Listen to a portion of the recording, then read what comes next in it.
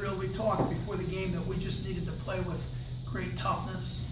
You know, I felt like our game on Wednesday against George Washington, we didn't play with that level of toughness, and not just so much physical toughness, but mental and emotional toughness when things don't go well.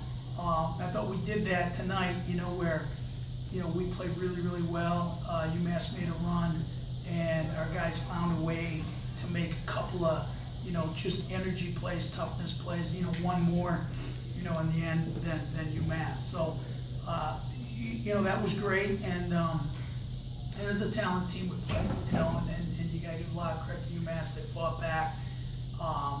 You know, I was a little nervous. The shot went up at the end of the game, I'm not going to lie. But that's sometimes you know, you got to dodge a bullet.